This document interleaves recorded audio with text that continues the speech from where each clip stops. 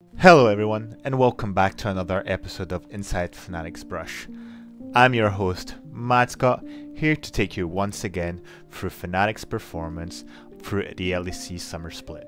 This time covering week 2 of the split, Fnatic was going against their first big challenge versus SK on Sunday, starting first against Rogue, being their first game on Saturday, who hasn't been really on the best form so far. Right from the draft stage, it's very hard to understand what Rogue is trying to do. Picking champions that don't really fit their style and that require high level performance teams to be able to actually, well, bring something to the table. The Senna, the Nidalee, combined with the Renekton and the Azir, Rogue must have forgotten that they're not T1 and they are more bottom of the table at the LEC. In exchange, Fnatic get all the picks they're comfortable with and get the Exodia draft right in front of Rogue.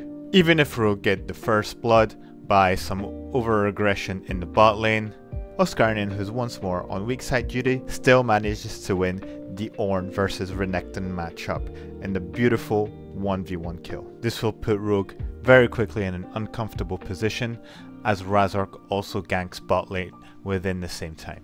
Fnatic continues to apply the pressure on the bot lane, making sure that Noah is ahead as much as possible. At the end of laning phase, he's already at 3-0-1 with a 2.3k gold advantage on the Senna.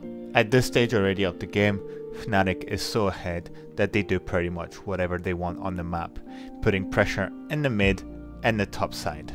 And as if to make it worse, Rogue doesn't really seem to understand what Fnatic's comp does and decide to engage in the chokehold area in their side of the map. Jhin and Oscar are very happy to engage in exchange, jumping onto all 4 Rogue members, getting 2 kills and transitioning directly onto the Baron. Once again, Fnatic show how efficient they are once they have the Baron buff and are pressuring mid and top side.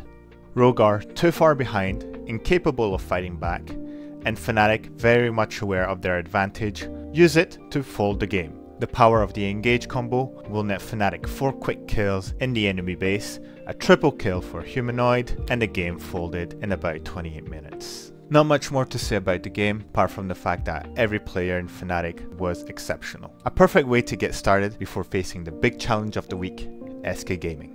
SK, who also have been undefeated so far, are trying to prove that they belong at the top of the standings. Their Korean bot lane has so far been the highlight of their roster, giving them impressive wins, specifically against G2. Going against Fnatic, SK draft a rather strong team, with the good Ezreal Braum combination, Maokai, which is good Isma pick, and Tristana, who is one of the strongest mid champions.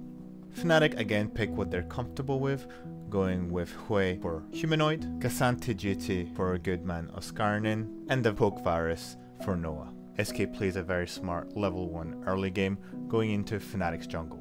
Isma gets the level 2 from Raptors, and Humanoid, Oscarnin, Razork are both going into a 3v3 matchup. It gets very scrappy, but Fnatic manages to get away with 2 kills for 1. However, Oscarnin, who's already playing a weak side matchup against Irrelevant, gets screwed by the RNG from the minion wave.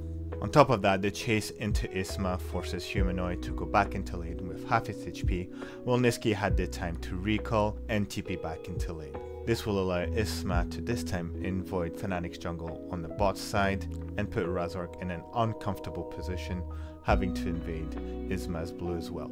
SK uses this advantage super well and plays the tempo correctly to create a 1v3 on the flashless Humanoid. While the gold is even, SK is dictating the tempo, forcing Fnatic to answer SK's aggression. While Fnatic gets a good catch onto Irrelevant, Isma's ulti with Maokai will manage to catch both Razork and Noah and answer Irrelevant's lost with 2 kills for them. At this stage, SK has great tools to pressure the side lanes with 5 Void Grubs. Nonetheless, Fnatic refused to roll over and die and played the Herald contest. While it looked very dicey for Razork, who suddenly gets engaged on, Fnatic managed to pincer in SK, resulting in 3 kills, securing Herald, and somehow Razork surviving. At that moment, Fnatic manages to create for themselves a small advantage of 2k gold. However, their composition doesn't allow them for extended team fights. If SK kite backwards enough, they will manage to get the man advantage.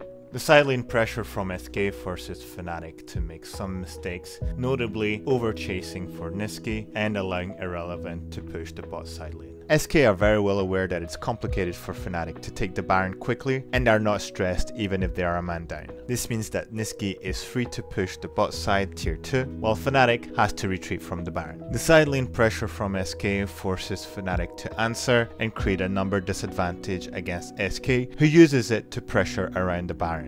After chunking Fnatic's HP bars, they get a bit over too confident and decide to return to the Baron. Fnatic's wards give them all the information they need to contest for the Baron and gives an opportunity for Razork to steal the Baron, which he does because like they're playing against the best Mitre in the world. This gives a massive advantage to Fnatic, who's very happy to counterattack the pressure and get a top inhib for free. Despite Fnatic's advantage, SK will try to push them into a team fight, spotting Noah, who's just recalled in mid lane. Making them retreat in their own jungle, SK wants to push the numbers advantage. However, the Hextech gates allow Noah to join his team very quickly and already deal damage on the backline.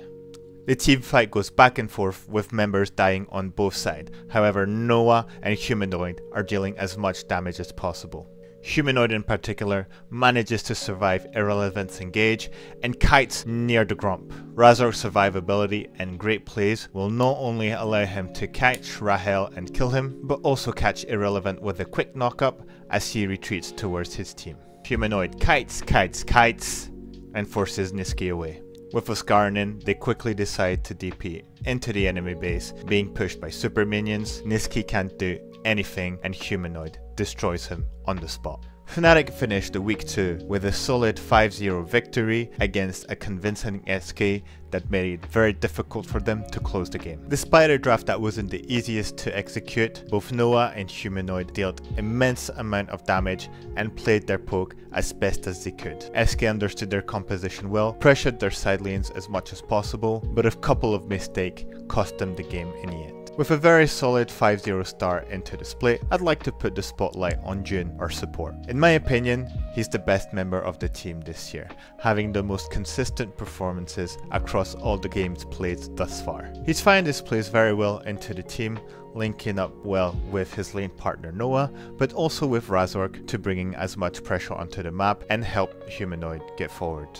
His engages has also been very solid, both in lane and during team fights, whether it be on the Nautilus or on the rail. He's also very vocal in the game, consistently calling out summoner timers and other cooldowns. It's safe to say that the Fnatic community has completely embraced our Juanito and he is feeding on that energy himself. We'll definitely continue to support him and are always eager to see what will be up next for him. With that said, let's look into week 3's opponents.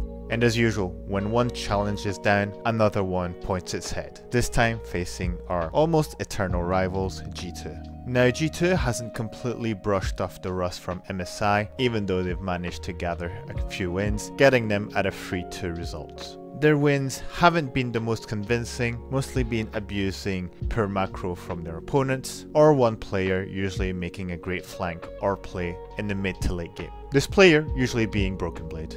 I asked you guys this week what you would think of that matchup, and the majority of you guys would say it would be absolute cinema. Not only would a win here would be nice because winning against G2 is always a pleasure, but it would continue in comforting the idea that Fnatic is really at the top of the LEC the split. Fnatic will also be facing MDK on Saturday, who haven't been the most impressive team so far, sharing a bottom standings at a 1-4 record.